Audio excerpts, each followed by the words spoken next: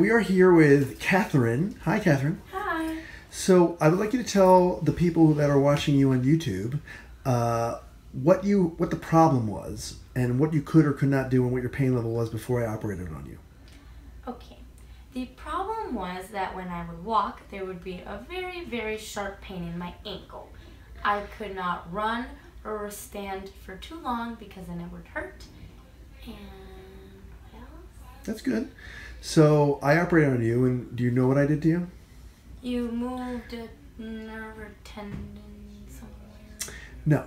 I decompressed your nerve. I basically took the pressure off it by cutting the fascia around it and doing a release.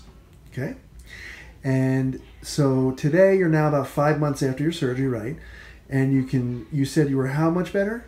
98. 98. And when did you get pain? When I was running. And what shoes were you wearing when you were running? Converse. Chuck Taylors? Yeah. So what did I tell you about that? That I should not run in those because those are flat. And they have no support.